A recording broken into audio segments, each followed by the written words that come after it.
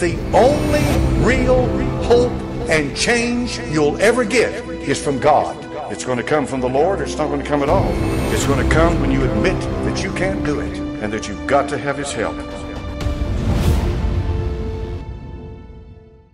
Through the prophet Isaiah said, a time is coming. God said, I'm going to turn everything upside down. And the scripture makes it very clear. It says, behold, the Lord maketh the earth empty, and maketh it waste, and turneth it upside down. There's a sudden judgment coming to this world, and it's at the door.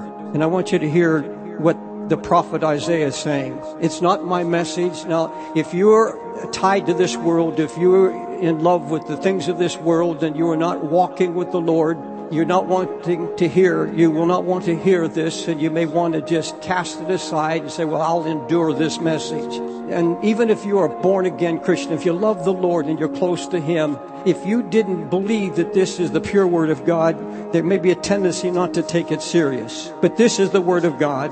It is not man's prophecy. There are a lot of prophecies going forth in the world, and they are, I don't know whether you would call them scripturally based or not, but this is Scripture. This is the living Word of God. And if you believe this is the pure Word of God, then you have to open your heart to what the prophet Isaiah has to say this morning. In 1 hour, the world is going to change, the Scripture says. In fact, when you get to Revelation 8th chapter, John warned, in one day, death and mourning, yea, in 1 hour, an utter burning and judgment will come. That's the 18th chapter of Revelation.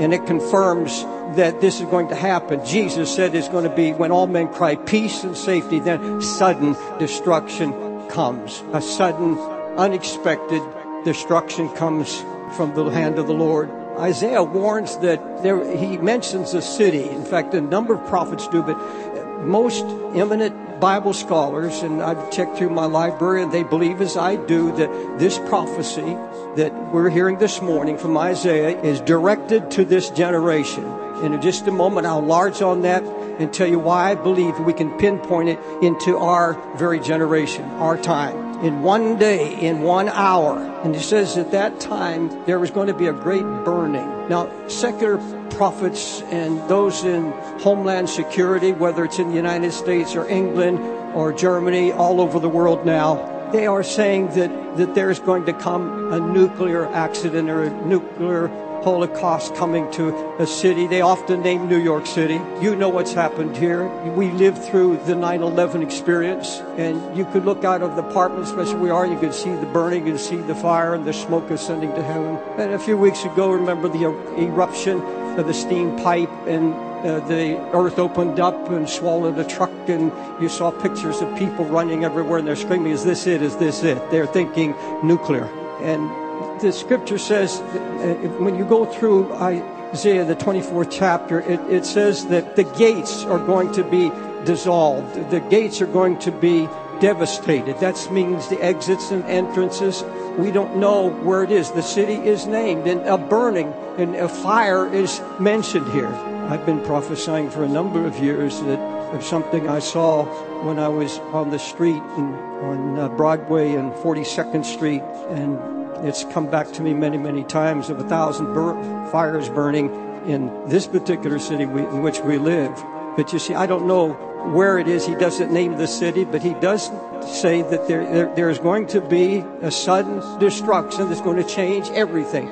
The world is going to change in 1 hour. The church is going to change in 1 hour. And we as individuals are going to change in 1 hour. Now, this message is not to frighten, because if you're confident that you're saved and under the blood of Christ and redeemed, you know that anything like this happens, it's instant glory. We pass from life into death. And like the Apostle Paul said, we should be of this mindset, that we thank God for this world. We thank God for our life. But our preference is to go and be with Christ. That should be the desire in your heart. The Scripture said the fear of death is a dominion. It's a terror. And Paul said, you've lived all your life that way. But he said, God says He doesn't want you to live that way. He wants to deliver us from the fear of death. And if we lose the fear of death through trusting in Christ and the power of the Holy Spirit, we will not fear, no matter what happens. What the newscast is, what anybody says, or a message such as this, you will only be moved to awaken to what the Lord says to do. Let me not get ahead of myself here. We don't know where this is going to happen. But first of all, the hour is going to come when the whole world is going to change. Now, eminent Bible scholars believe that chapter 24 and 25 of Isaiah have to do with our time this very day. A sudden cataclysmic event is going to strike, and the Bible, Isaiah says, the lofty. This is 26 verse 5, the lofty, meaning the proud city, will be laid low even to the ground. Then, according to the prophet, there is utter chaos. And folks, you can go out in the street here on this Sunday afternoon, go right outside the door on a sunny day and say, how could it happen that in 1 hour there could be such confusion where government can't do anything about it, societal agencies can't do anything about it, because even when 9/11 struck this city, they came from all over the world. They poured in from all the United States, firemen, police officers, and helpers, and there was armies of people wanting to help. But folks, this cataclysmic event is made very clear in the Scripture it's going to be on human ability to cope with. And even now, we listen to our secular prophets, and they talk about trying to prepare, but there's coming a day that in 1 hour, society changes. A whole world changes. The Bible says the merchants will weep and wail and cry because no one is buying their merchandise. They're all sellers and no buyers. This past week, the director or the CEO of a large fund put his 142-foot yacht for sale. His 16-bedroom house in Aspen went up for sale because his high-risk funds are fading and he's in deep trouble, and it happened overnight. And now all of these risk funds, mortgage companies going bankrupt left and right. And we're facing an incredible monster economic upheaval. You say, well, why warn? What's the purpose of that? Why don't you just wait till it happens? Why live on any kind of anxiety? Why put this burden upon us? But remember what Jesus said when he first saw the destruction of Jerusalem. He said, this city is going to burn to the ground. And he said, I'm telling you now so that when it happens, you'll believe. You'll believe that there is a God who so loved you. He warns you. And he said that this city is going to the ground, and there won't be one stone left upon another in the temple. And Jesus warned. He said, I'm warning you for a reason, so that when it happens, when you see these things come up, you'll understand that you were loved. And Paul the Apostle, when he's talking about the sudden destruction, he called that information light. He said, you're members of the body walking in light. You're getting Holy Ghost insight. He said, you're not in the darkness. You won't walk in darkness. So that when these sudden things come and there's panic all around you, there's going to be something happen to you by the Holy Spirit. There's going to be something that quickens you and say, well, my God warned me. There were true words that came forth from the pulpit, and we were warned. Even though in this day of prosperity, nobody wants to hear it. I don't want to hear it. But folks, it is here, and I'll tell you why this message is being brought forth this morning before I close. He said the dreams are going to fade. He goes on to say that the music is going to fade, of the zithers or the guitars, and there's going to be such a change. Everything is going to change in this world in 1 hour.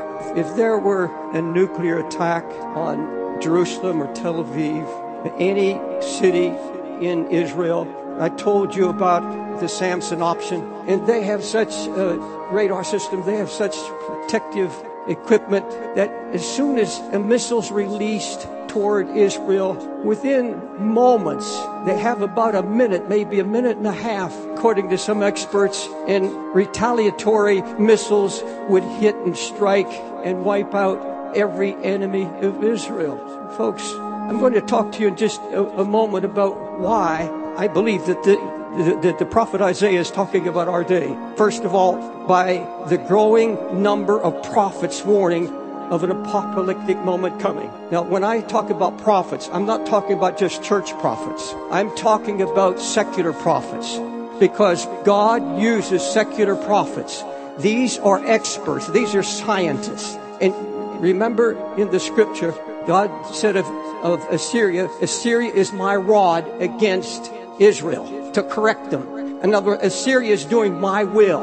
I am speaking through Assyria to my people. And remember also about Cyrus. The scripture said of Cyrus, he's a heathen king. And when you get to Amos, Amos the prophet said, Cyrus is, God speaking through him said, Cyrus is my shepherd and he's doing my bidding. So when you hear all of these secular scientists and all of these are not church people. These are not religious people. They are saying it's at the door. What about the sensuality? What about all of this nonchalance? What about this racing for money and gold and greed? Wall Street has become the greediest source of vile corruption in man's history. They have taken this nation into such risk and such debt. There's no way out of it. And we live right at the foot of it's right just blocks away from where I'm preaching this morning. And the second reason, you see, what I'm preaching this morning is mild compared to what I hear now. What you hear in the news and what you hear constantly fed so that we just want to turn it off. But you see, God moves.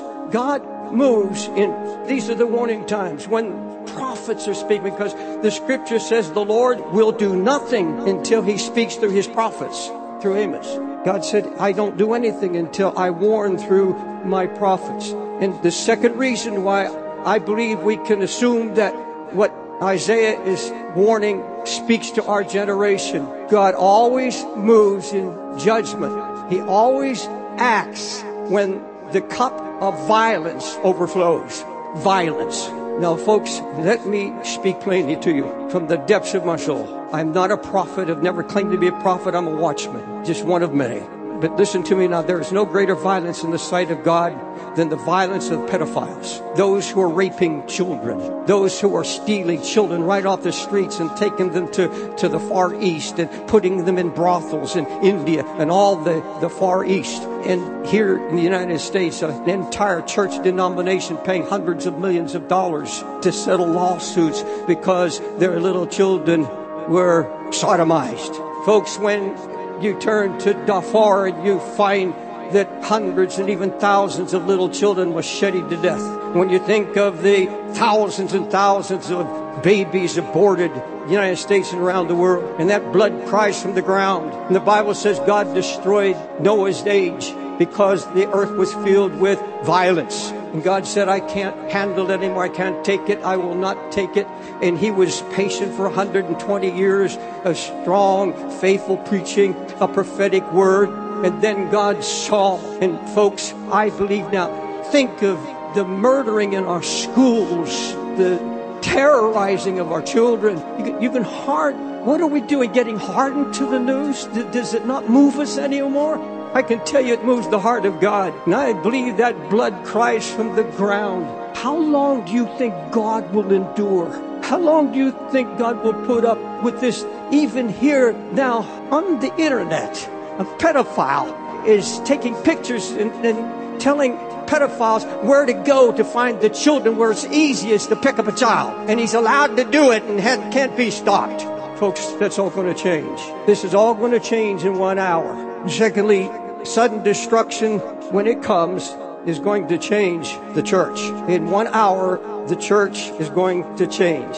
It's going to change dead churches. It's going to change live churches. The prophet pictures a great shaking as though God took an olive tree that had already been harvested and he begins to shake it. In other words, there's been a harvest, but there's still, God said, I'm going to shake everything that can be shaken. I'm going to turn everything upside down, according to the prophet. At this time of shaking, though, something is going to happen that's so incredible. If you have your Bibles open, I want you to go to verse 14. Now, before you do that, don't get ahead of me, please. Look this way. Now, remember, this is a time of cataclysmic devastation.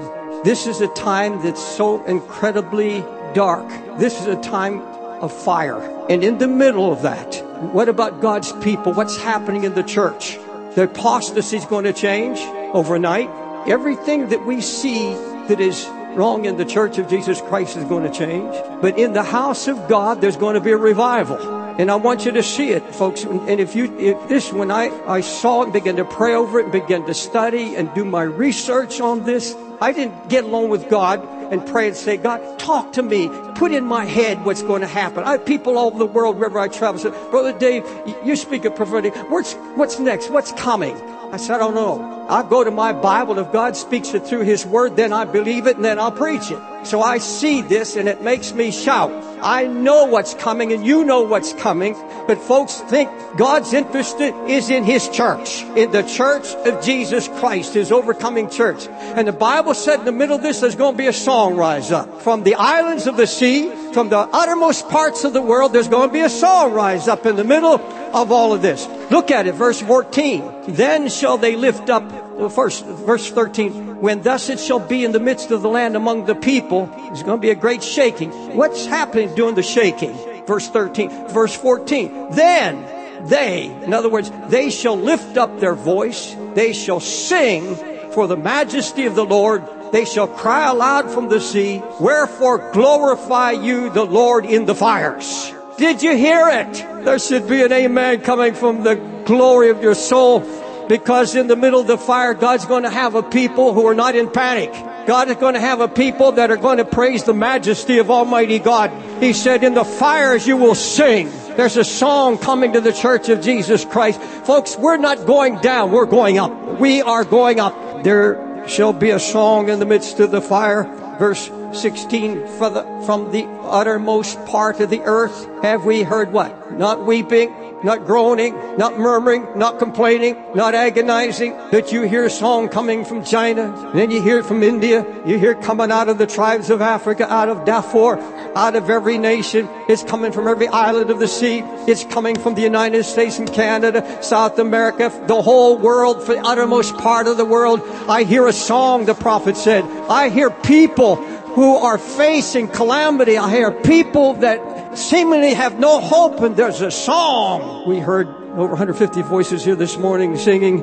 Can you imagine the great sound that was coming out of the 150? Can you imagine millions and millions of people around the world singing the song when this hour comes, coming in the darkest time of all? I believe that something's going to happen among our youth, especially college students. Do you understand that for the past 10 years especially, our children, our young people are going into colleges and their faith is being robbed? That ungodly, atheistic teachers and professors have our young people as prisoners for 3, 4, 5, and 6 years. And they keep bombarding them till there's no faith. They leave believing there is no God. Till I can sweeten 80% of the people now say the population that there's no God. Don't believe in God. 20% believe in God. And many, many students. And folks, I believe that's going to change, because in 1 hour, when everybody is waking and when the world is shaking and trembling, those professors are going to be looking for somebody to give them a word. Prosperity preachers are going to get their Bibles out looking for something to say to the people, saying, what's happened? Why didn't you warn us? But I believe that in that time, everything in college is going to change. Oh, yes. All the survivors. You see, I'm not talking about the end of the world. There's still ahead. Things are going to change in 1 hour, but there's still, we're talking about in the future beyond that, the Antichrist. But you see, the Antichrist can't come to power until there's chaos. It has to come out of chaos. Hitler came out of chaos. The Antichrist is going to come out of a chaotic world where there's something of wisdom. There's something given to him, a demonic power that brings people some kind of hope. I'm talking about the secular world. But folks, this is all about to change. And the Bible says we as individuals are going to change. In 1 hour, we're going to have our focus in life changed. Our entire focus. We will no longer be obsessing about our own problems and adversities. We won't be focused on me. We won't be focused on our problems, as serious as they are and as challenging as they may be. God, it's very clear. This will not be our focus. That's all going to be changed. Everything that was once dear to us is no longer going to have value. Other than those things that are of the Spirit and of love and of Christ. Things that we held dear are going to be held and absolutely are going to vanish. By this, meaning the calamity, shall the iniquity of Jacob be purged, when he turns all the stones into dust. This is Isaiah 27:9. He said, I'm going to take all the idols. And he said, by this, in other words, this great cataclysmic event is going to bring down all the idols. All the idols are going to be crushed to stone, is what the Bible says. Here's the promise from the book of Isaiah 27 chapter. He said, in that day, all the idols will be trampled to dust. They're not going to, the last thing the world's going to be talking about is sports. I have nothing sports. I like sports. I'm a football fan. But, you know, the Bible says there's not going to be any more $250 million settlement for these people. He said it's all going to change. It goes even deeper than that. Let me find it here in the scripture. It shall be, here's where we're going to be in a level field. Listen to this very please. And it shall be as with the people, so with the priest, as with the servant, so with his master, as with the maid, so with his mistress, so the buyer and the seller, as with the lender and the buyer. Everything will be brought to a same level, whether it's presidents, world leaders, those in poverty, all going to face the same struggles, the same conditions. There'll be no respecter of persons. Are you ready for some comfort? Folks, I don't like to preach like this. For the last 6 weeks, I've preached nothing but grace. I risk people getting mad. Every time I've had to preach like this, people leave. But one day I stand before God, and he said, if you see these things coming and you don't warn, the blood's on your hand. And I read that and tremble. There should be no one that comes to Times Square Church surprised. You don't sit around waiting for things to happen. But let me tell you what Paul the Apostle said. I want you to follow this very closely before I close. Paul said, he has not appointed us to wrath, but to obtain salvation by our Lord Jesus Christ, who died for us, so that whether we wake or sleep, whether we will live together with him. He said, comfort yourself. He's talking about sudden destruction. He's talking about time that we're going to be with the Lord. And he said, I want you to comfort one another. Comfort one another. And he said, whether we live or die. And folks, that's where we have to come to right now. You watch the news in the next 30 days, especially the next 2 weeks. Listen to what's happening to the economy. Listen and just remember God speaking. Not to make you afraid, but to prepare your heart. He said, you're to put on the breastplate of faith. This is Paul the Apostle said, in these times when we live under the threat of a sudden destruction, or the knowledge of a sudden destruction coming on the earth, when this has been told to us, and when we see it and we hear it, he said, you're not to tremble, you're not to sorrow as the world sorrows. He said, no. He said, you go about comforting one another and speak to one another, saying, live or die, we're the Lord's. Now it comes down to this. Going to your friends, going to the body of Christ, went out to them and shake hands and look right in the eye and say, live or die, we're the Lord's. That's what Paul said. You're going to encourage one another and say, we live or die, we will go and live with Christ. We are headed for eternal life in Christ. Folks, asking God, and I more and more, you say, well, you can come to that because you're old man now. But you see, I'm coming to a place now where I'm not going to live in fear. I don't live in fear. I want to be here in the United States. I want to be here in New York City. If anything happens to this city, I want to be here in the middle of it. And I don't want the fear of death to have dominion over me. And you can't have freedom. You can't have freedom until you comfort yourself with the Word of God, saying, I will, whatever happens, if it happens tomorrow, bless God, I'm going to be shouting on the streets of glory with all the saints of God.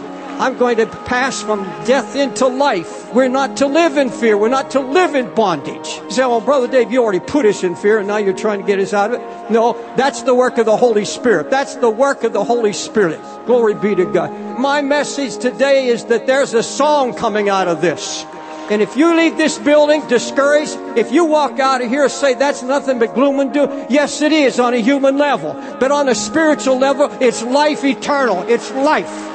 And I just have a secret thought in my heart, probably just David Wilkerson's thoughts. But I have a feeling, just as before 9/11, the Holy Spirit moved in this church and other congregations and warned us. There were moments of silence, sometimes 15 minutes we sat in this church just before the blast. And God was speaking to us not to be afraid. And it's going to be different this time. I believe that if something is going to happen in this city or wherever it happens, the saints of God are going to be quickened by the Holy Spirit, and there's going to be some singing and shouting and praising of God to encourage the body, to strengthen their spirit. Now get up on your feet. I bind the spirit of fear in the name of Jesus Christ, our Savior. He's not given us the spirit of fear, but love and power and a sound mind. Folks, I've got the Holy Ghost all over me right now. I have the Holy Spirit upon my soul. He wants to come upon you. The Holy Spirit wants to quicken you. Take the fear out of your heart. You young people that are in the choir, the young people that are listening to me right now, there is a future. The whole world thinks there's no future. Folks, this is just the beginning of our future. This is just the beginning of our future. Hallelujah. I feel good. There are going to be a lot of people listening to this tape, tuned it out too quick. They turned it off.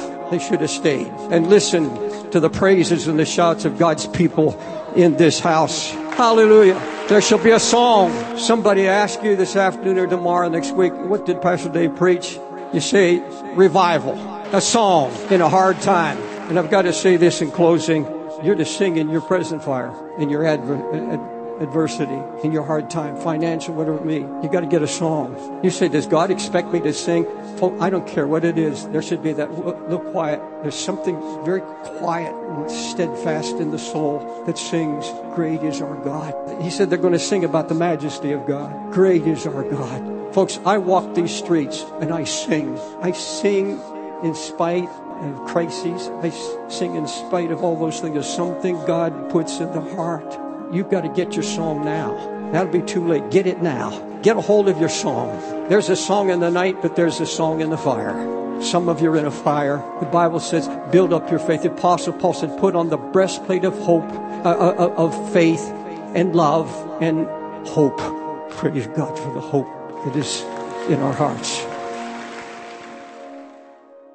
Notice also in the last days perilous times shall come. For men shall be lovers of their own selves, covetous, boasters, proud, blasphemers. It takes the grace of God to change us, folks. How can you be saved if you're not willing to repent? And the Lord Jesus Christ said, except you repent, ye shall all likewise perish.